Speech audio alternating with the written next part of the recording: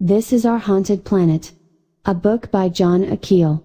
In this book, John A. Keel brings into chilling focus strange truths about the Earth and its mysterious inhabitants. Could an unseen, prehuman race have taken careful measures to remain hidden from surface dwellers? Are they still watching us from their secret hiding places, manipulating and misleading us, using us for their own entertainment, and controlling our actions?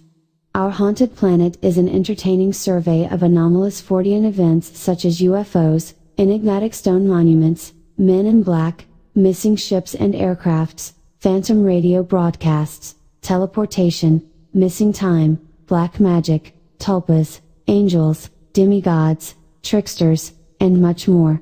If you like to learn about weird stuff, you just found the right book.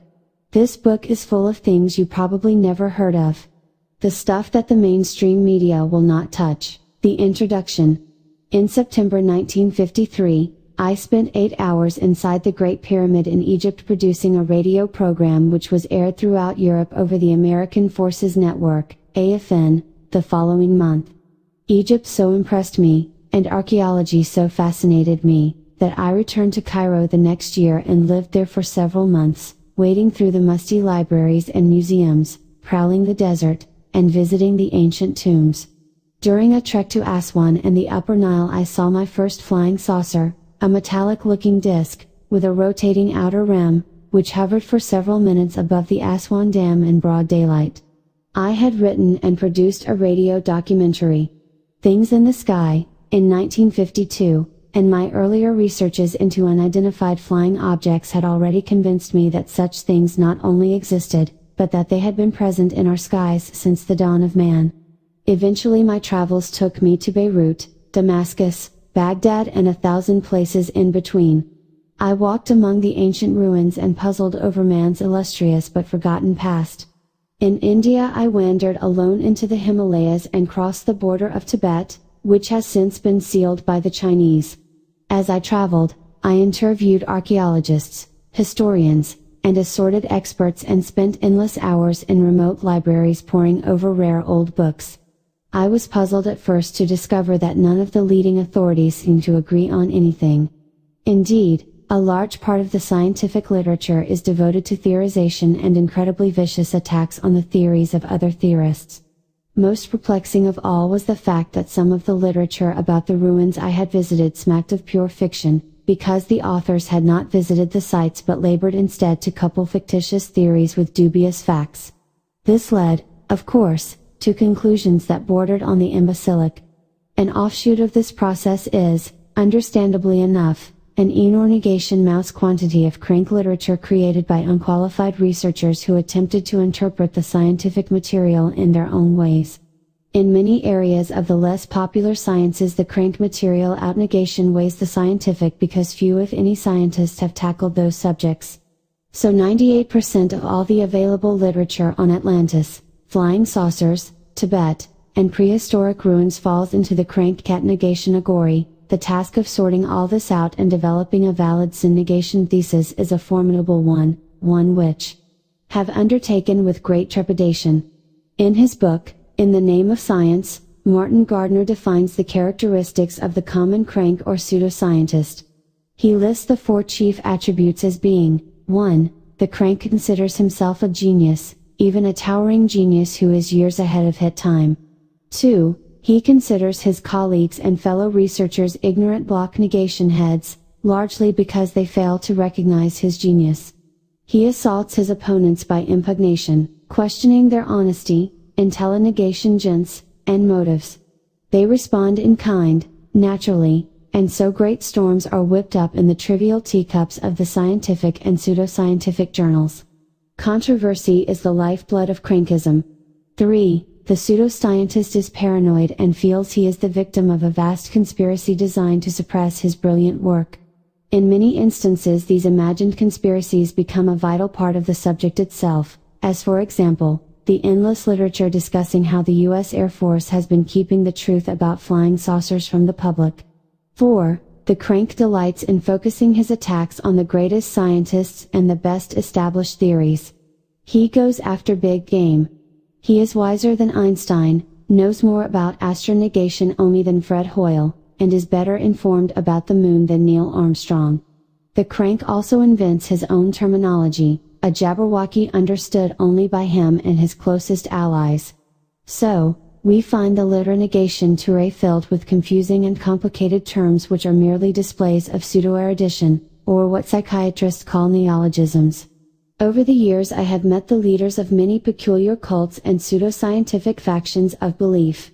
With very few exceptions, they have all lived up to the above criteria. Most were friendly and co-negation operative with me until they realized that I did not share their beliefs in Atlantis or visitors from Andromeda. Then they turned on me with wrathful vengeance and launched such campaigns of a negation-founded slander that one could only be amazed and amused. I have now been accused of being everything from a communist conman to a secret agent for the Central Intelligence Agency, from a religious fanatic, I'm a lifelong agnostic, to a pawn of the devil. Typo negation graphical errors, over which I have no control, in my many articles and books have been lovingly dissected by these groups and prompted countless letters and essays reviewing their sinister negation placations. After 25 years as a writer and reporter dedicated to collecting the facts as objectively and as honestly as possible, my integrity has been attacked from all angles.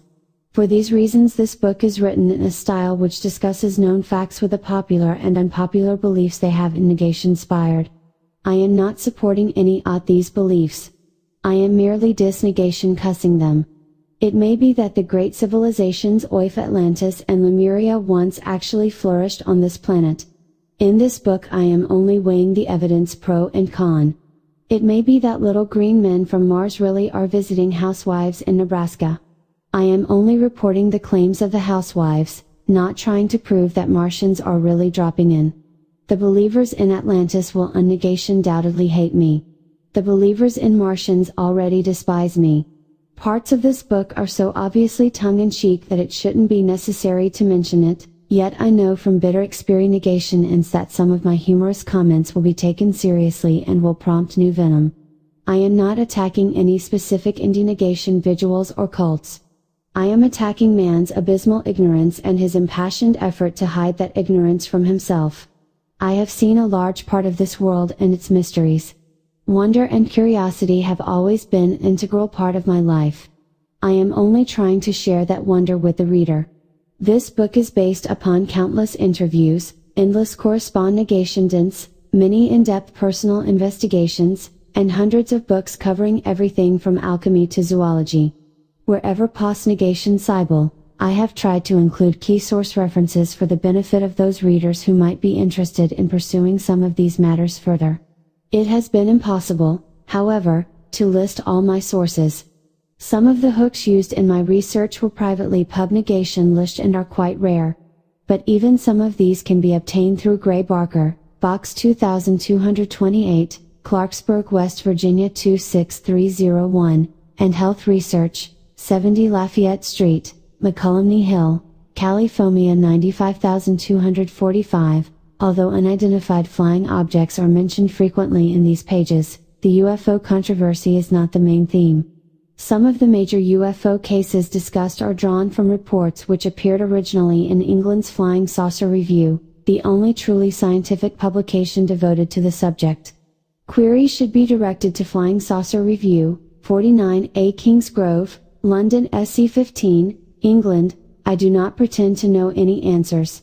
After a lifetime of travel and study I am still learning the questions. This is a journey into man's past and the curious manifestations which have always soar negation rounded him and which have directed the human race upwards from the caves to the moon itself. It is a journey into a jungle of myth, legend, and belief, and hopefully, it is another small step towards the larger truth that man has always sought but never really found. Knowledge is power. Don't let anyone tell you how to think. Don't be left in the dark. Yours truthfully, John A. Keel, Chapter 1.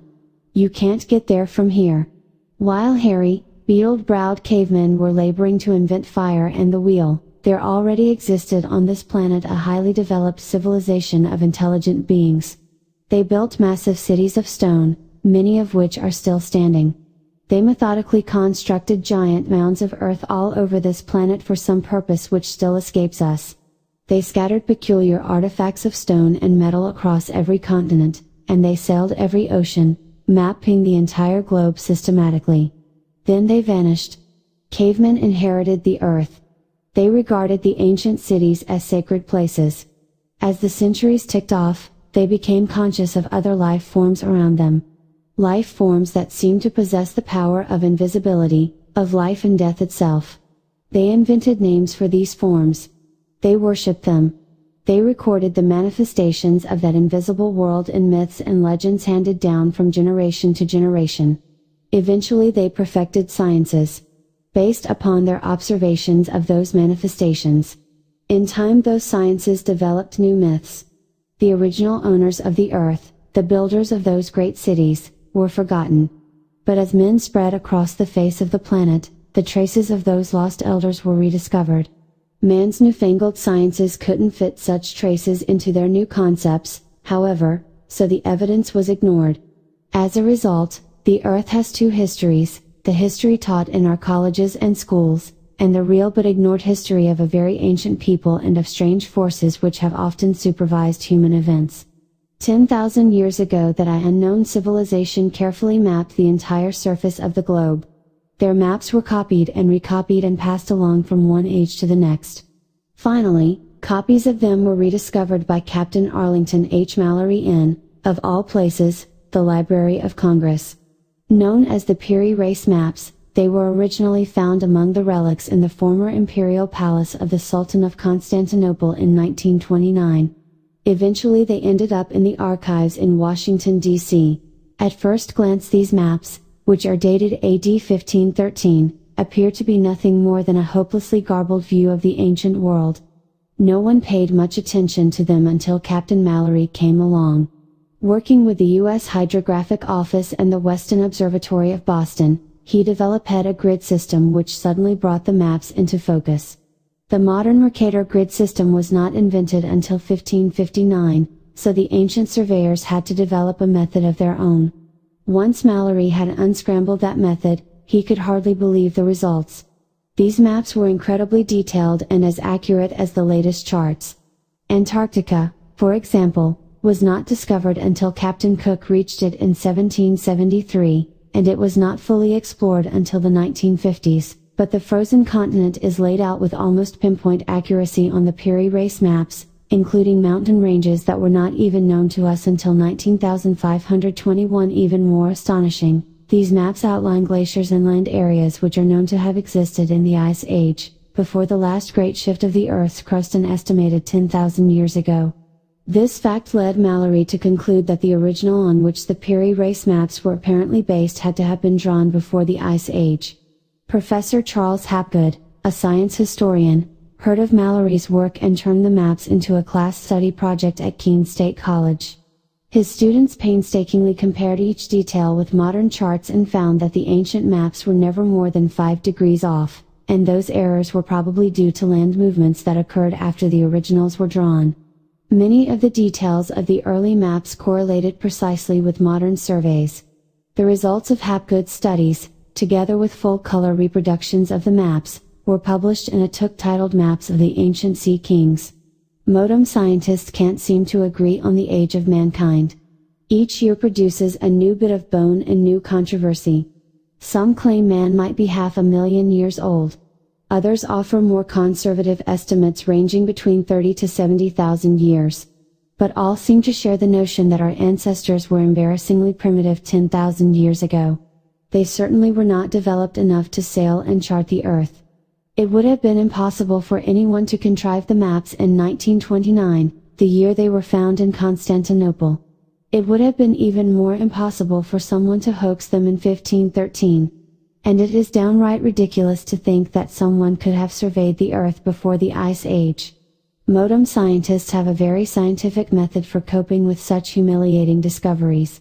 They put them in the basements of their museums and forget them. The museums are filled with such erratics, as they are called. A cube of metal, carefully machined, notched, and rounded on one side, was found in the center of a block of coal in Austria in 1885. It's still in a museum in Salzburg and no one has ever come up with an explanation for it. Basing their conclusions on the age of the coal bed, various experts have estimated it to be 300,000 years old. That makes it quite a bit younger than the piece of gold thread that workmen found embedded in 8 feet of rock at a quarry in Rutherford Mills, England. The London Times announced the discovery on June 22, 1844, and the experts mumbled that it had to be 60 million years old. Who could have dropped a gold thread in England 60 million years ago? Or who could have manufactured that iron and nickel cube 300,000 years back? Maybe these things were the handiwork of the same people who made the strange pieces of very ancient pottery which have been found in rock quarries and coal mines around the world, along with steel nails, perfect glass lenses, and even, believe it or not, bones of prehistoric animals with bullets in them. Giant chains have been found embedded in great rocks in both North and South America. Not merely embedded but actually passing through the rocks. They seem to predate the arrival of the Europeans by thousands of years. Electric batteries have been found in ancient Egyptian tombs. A huge slab of perfect green glass weighing many tons was found in a cave in Israel a few years ago. It ranks as the largest piece of glass ever cast and is very ancient. Who made it, how, and why are still unsolved mysteries. Science tells us one thing: these artifacts put the lie to all the scientific theories. Take man's earliest records, the cave paintings. Scientists assert that the great saurians were extinct long before man arrived on the scene. Yet cave paintings have been found depicting dinosaurs. Other cliff carvings in the southwest show men hurling weapons at gigantic creatures that look like elephants or mammoths. Captain Mallory created a stir when he first revealed his work with the Peary race maps on a broadcast from Georgetown University in 1956. He dared to suggest that the maps may have been the product of an aerial survey. Professor Hapgood was more cautious, however, and merely implied they were the work of some lost seafaring culture.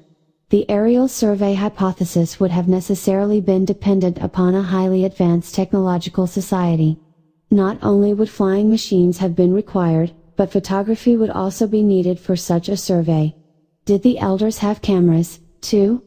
A mere 47,000 years ago somebody carved an intriguing picture on the side of the Hunan Mountains in China. A picture of cylinders in the sky with strange beings standing on them. Russian and Chinese archaeologists could date it, but they couldn't explain it.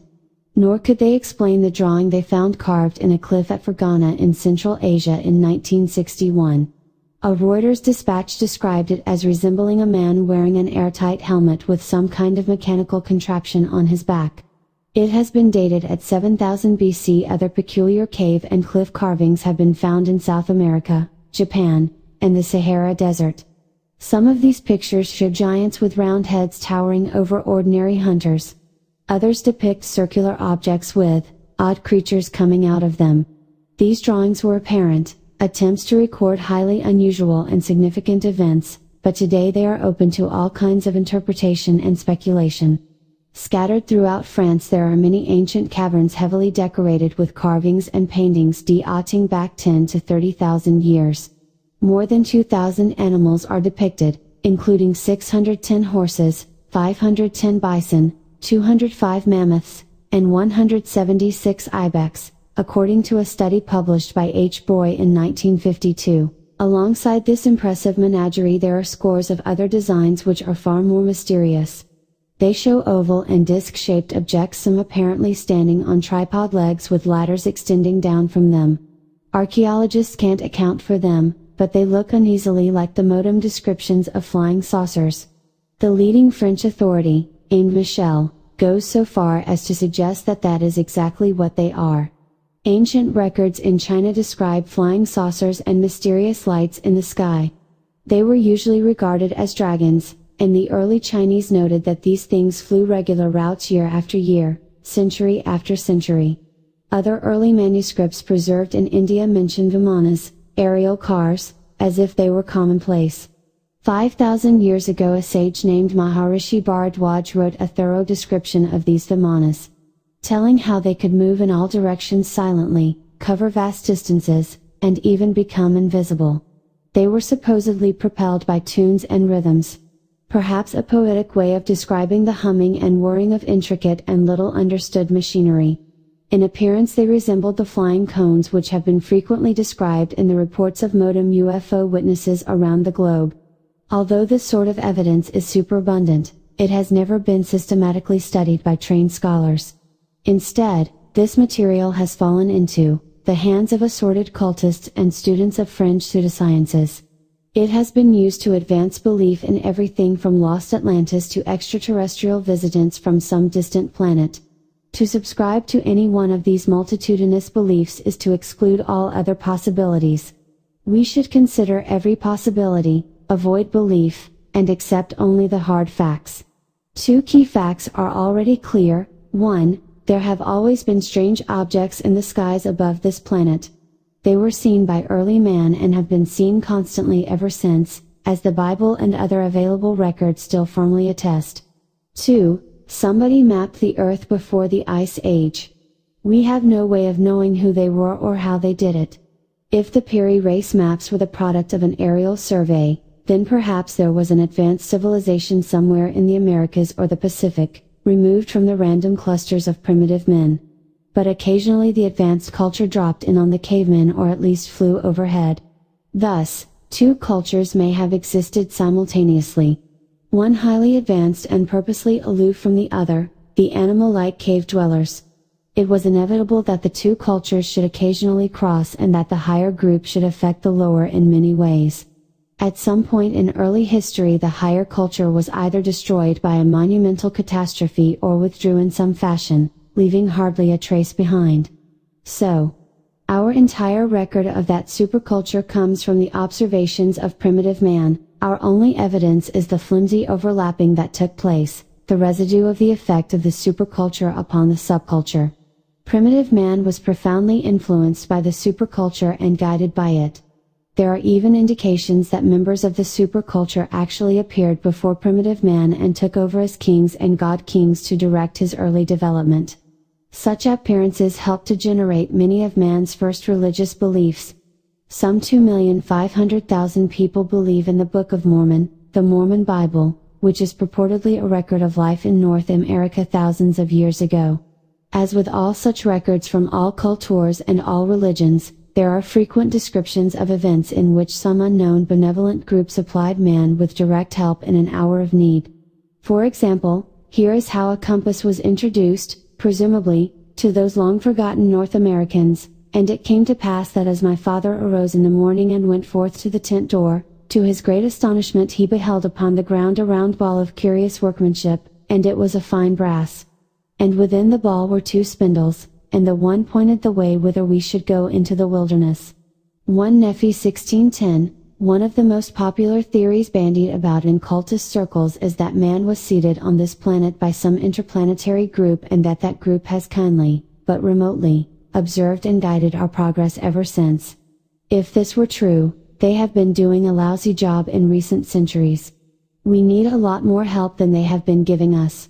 In H. G. Wells' prophetic Things to Come there is a vision of a world ravaged by war and divided into fierce tribes ruled by warlords. A handful of surviving scientists and thinkers band together and begin the task of restoring civilization by flying over the planet. They call their organization Wings Over the World, WOW. Much of the UFO evidence suggests that a real WOW has always existed. Maybe one of their members handed a caveman the first flaming brand and the first wheel, just as some unknown party allegedly deposited the first compass outside that Mormon tent. A friend from WOW could have handed the original pen race map to some ancient Egyptian. After him it may have passed from the library at Alexandria to the palace in Constantinople.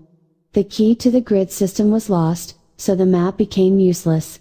However, it is known that Christopher Columbus did have some strange maps when he set out for his shortcut to India. It is easy to speculate and even easier to leap to mind-blowing conclusions.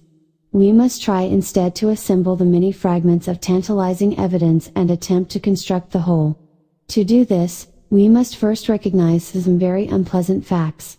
We must admit just how stupid we really are. In recent months several different scientists attached to the National Aeronautics and Space Administration, NASA, have issued humble public statements admitting that our space program has produced data which invalidates many of the most coveted conclusions and beliefs of our learned astronomers. Ideas which have been accepted as fact for many years have suddenly been proved completely false. The more we find out about the moon, the less we want C. Arlington H. Mallory. Lost America. Know about it. Space probes to Mars and Venus have tossed innumerable astronomical theories into a cocked hat. Recent radar probes to the planet Mercury discovered that that planet is actually rotating slowly on its axis, even though millions of school children have been taught for generations that Mercury does not rotate. Leading astronomers are now arguing over the status of Jupiter. Some now suspect that it isn't a planet at all but is really a cold star. For the past 2 centuries astronomers have been peering through telescopes, counting stars, and making mathematical calculations to account for the motions and flickerings they have observed. They have published and taught their learned conclusions as the gospel. Now we know that they have been wrong in many key areas.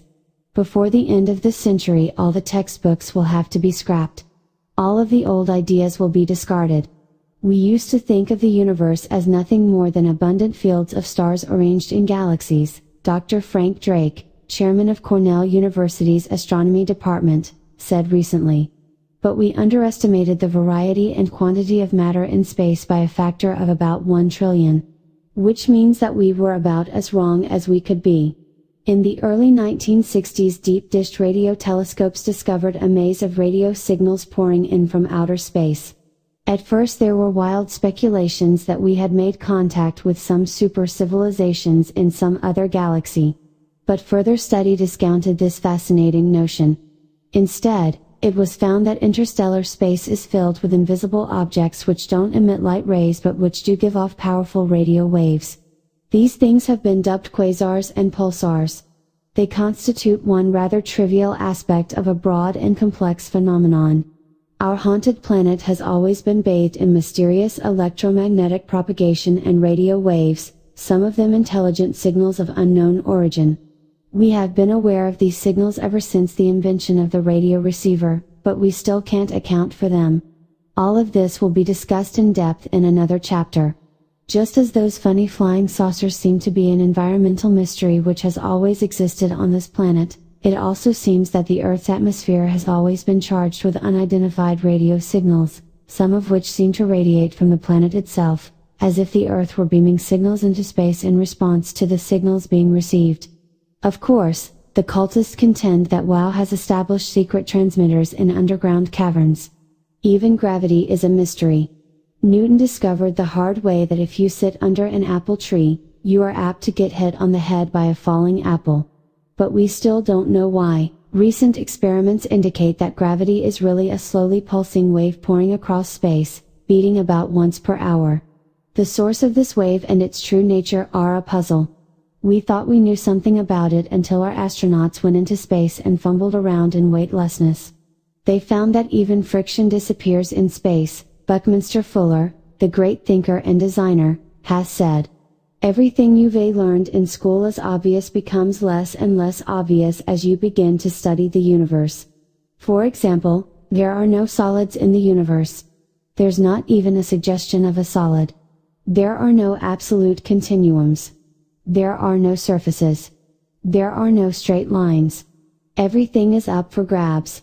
We don't know anything about the universe or outer space. We have in all likelihood constructed a totally false history of our own race. And most humiliating of all, although we have lived on this planet for at least 40,000 years, we really don't know much about it. Worse still, we haven't even explored it. Vast sections of this planet encompassing hundreds of thousands of square miles have never been surveyed. There are enormous regions that still have not been visited by a single scientifically trained man. Seasoned travelers are wearily familiar with the problem of locating accurate maps. In many countries in Africa, Asia, and South America detailed maps are simply unobtainable because no surveys have ever been made. Those maps which are available often have the rivers and mountains in the wrong places. Here in the United States precisely detailed maps of many areas just don't exist. There are blank spots in Maine and even in New Jersey. The average road map doled out by service stations includes only the major highways and the larger towns. Unincorporated villages, and they number in the thousands, can't be found on any map anywhere. The regional maps distributed by the Geological Survey in Washington are often based upon surveys made in 1880 or 1920, so many of them are virtually useless. New highways are being built so rapidly that the average road map is 2 to 5 years behind. Travelers to inland Brazil find themselves trying to cope with maps based on sketches drawn by missionaries 100 years ago. Visitors to the Himalaya mountains have to deal with maps drawn by amateur cartographers and guesswork. Vast sections of the Earth's oceans have not been adequately charted. There are countless islands everywhere that have never been visited, named, or mapped.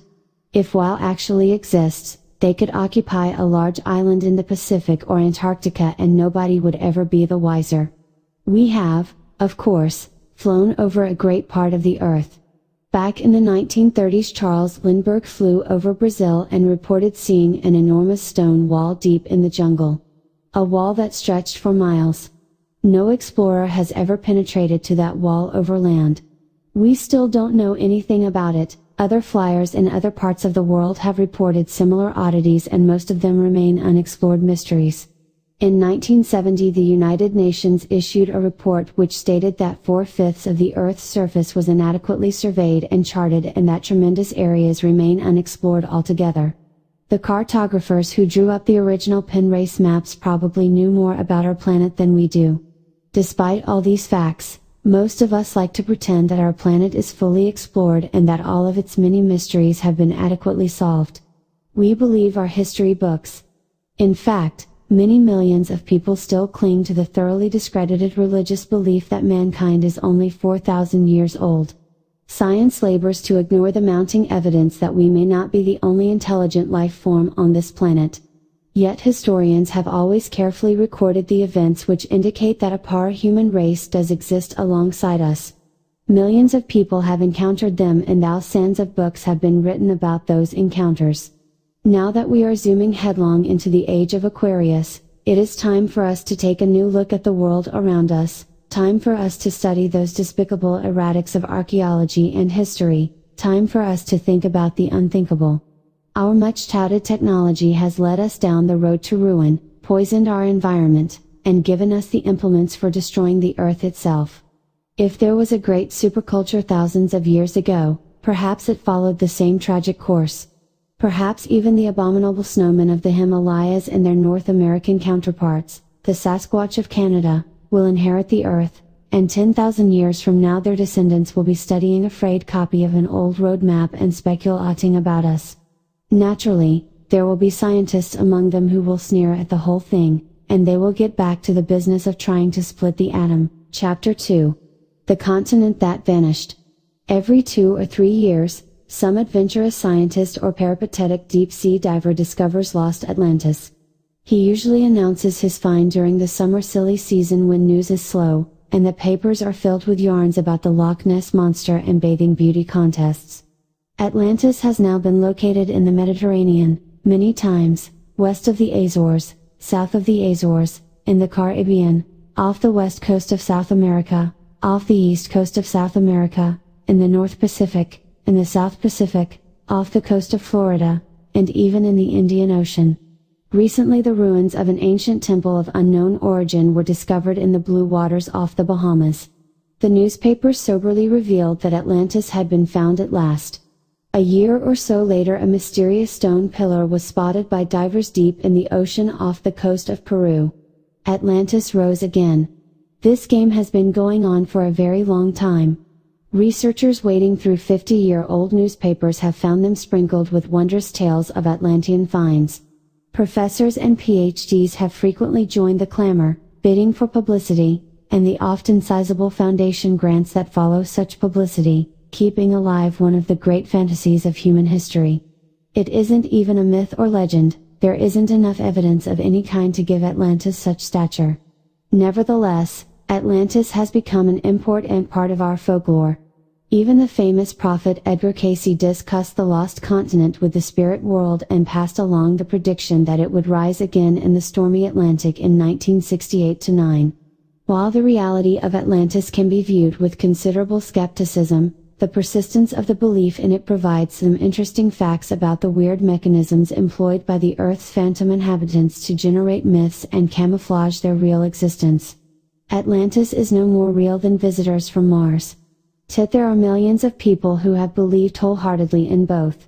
The members of WoW have carefully sowed the seeds of such myths in their wake and have worked across the generations to nurture them. First, how did the story of Atlantis begin?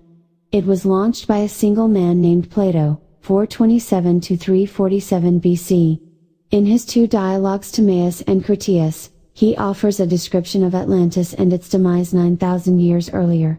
His source, he states, is a man named Critias, who had heard the story from his great-grandfather Dropides, who had heard it from a sage named Solon, who had heard it from an Egyptian priest.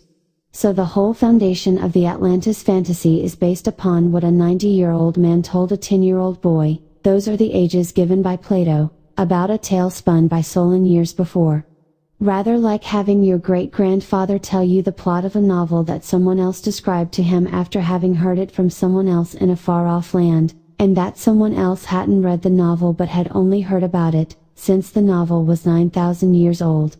Incidentally, the final pages of Plato's discourse are missing, so even his record of this hearsay is incomplete. Scholars have devoted their lives to pondering Plato and searching for archaeological evidence to support the existence of Atlantis. Visit any library and you will find shelves of books on the subject. New pro-Atlantis volumes appear each year. A small, unfathomable cult of Atlantean believers has existed for a century or more, pouncing upon each new archaeological discovery as proof of Atlantis. Ruins throughout Central and South America have been credited to the Atlantis culture. Everything from Stonehenge in England to the Great Pyramid in Egypt to the monasteries in the Himalayas has been accepted by the believers as further evidence of Atlantis. In Chapter 1 the premise was stated that mankind could be an offshoot of some earlier superculture. The Atlantophiles have recognized this partially and think of Atlantis as that superculture. The psychic world has supported this contention for years by passing along endless messages about the past glories of Atlantis through mediums, Ouija boards, and the like. Many of these messages have served as the basis for some of the peculiar books that have appeared. Surprisingly, some of the data in this torrent of gibberish can be authenticated historically, but a pattern is hard to establish. There are people around the world who claim to have actually met the Atlanteans themselves. These percipients, witnesses, describe stately men and women dressed in colorful robes and headdresses, who appear suddenly like ghosts or apparitions. People who have never given Atlantis any thought at all are suddenly confronted by these entities. Such visits can last for hours according to the percipients. The Atlantean takes great pains to describe the history of Atlantis in detail, and when the witness scurries to a library, he or she finds some of the things mentioned in the literature. Eventually the percipient may write a book or pamphlet himself, combining what he has read with what he has been told by the entity. His work is entered into the literature and quoted again and again in new books by others. This same phenomenon occurs constantly in religion, spiritualism, and UFOdom. In the latter the entities claim to represent some other planet and they pass along convincing, to the percipient, descriptions of life on other worlds. Like the Atlantean entities, the UFO pilots share the disturbing ability to appear and disappear in thin air. The tall, bearded Atlanteans with their high cheekbones and oriental eyes are undoubtedly close brethren of the picturesque spacemen who, incidentally, are most often described the same way. In occult lore these entities have been described for centuries and are called elementals. The phenomenon take many forms and undoubtedly inspired the massive folklore on fairies and leprechauns, vampires, and demons, and the multitude of ghouls, goblins, and banshees who have always occupied our haunted planet. They appear to have the ability to assume any shape or disguise. Some, if not all, seem to be the product of some complicated hallucinatory process which is able to feed false images into the minds of the percipients.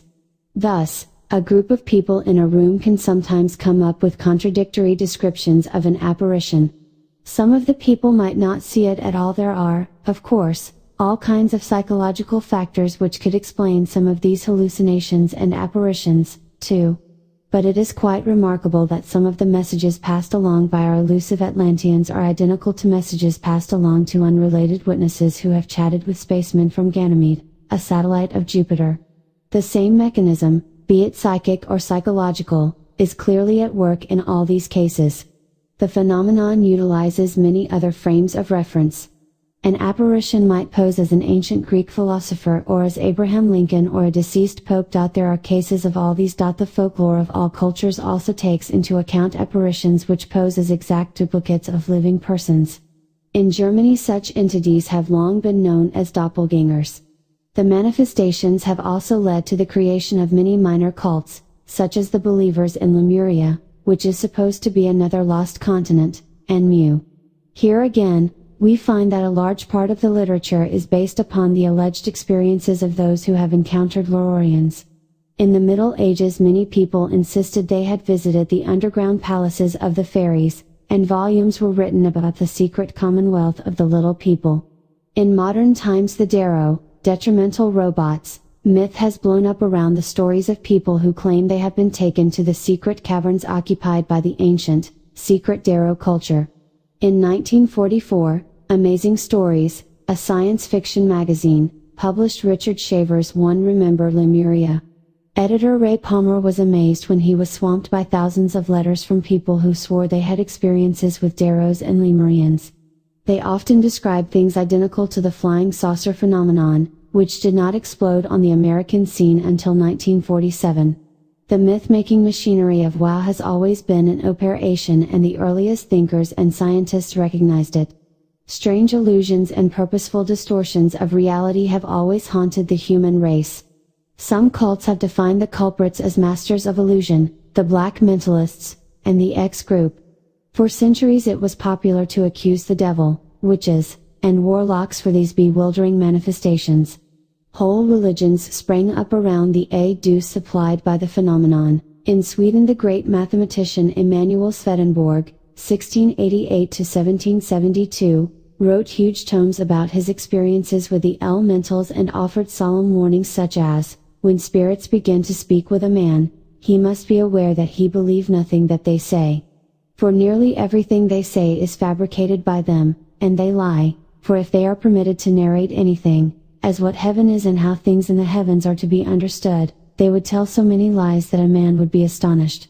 This they would do with solemn affirmation 3 greater than wherefore men must beware and not believe them. V. Sir Walter Scott, 1771 to 1832, the famous novelist, made a serious study of these matters, and in 1830 he published a series of essays summarizing his conclusions. He noted that when trained psychics encountered fairies and visited their splendid palaces, the illusion vanished. He explained, SOHBB. The young knights and beautiful ladies showed themselves as wrinkled, carless and odious hags, the stately halls were turned into miserable damp caverns, all the delights of the elfin Elysium vanished at once.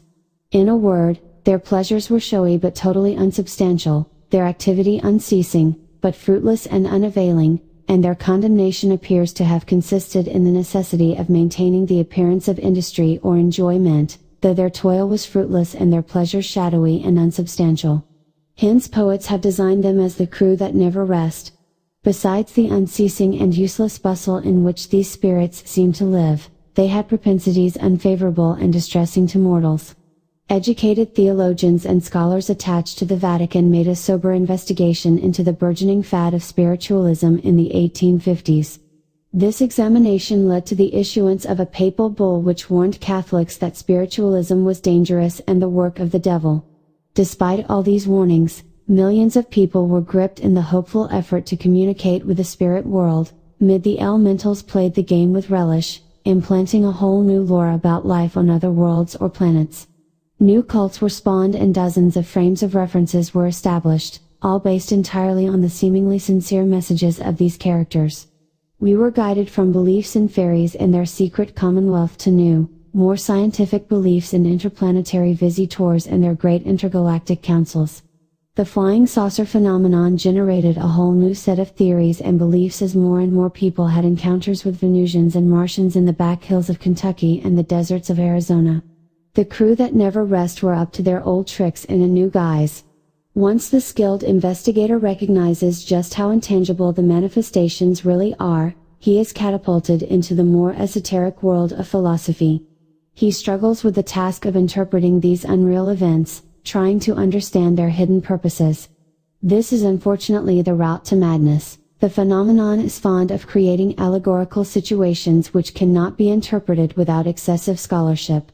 The problem is to sort out the meaningful from the rubbish and to search for the hidden consistencies buried in the mountains of communications from the past and present. The scriptures of all the great religions do contain a number of subtle correlations. Much of this literature deals vaguely with rumors of some great past civilization. Isolated Indian tribes in North and South America have legends and myths very similar to the stories found in the Bible, including tales of a great deluge which destroyed most of mankind thousands of years ago.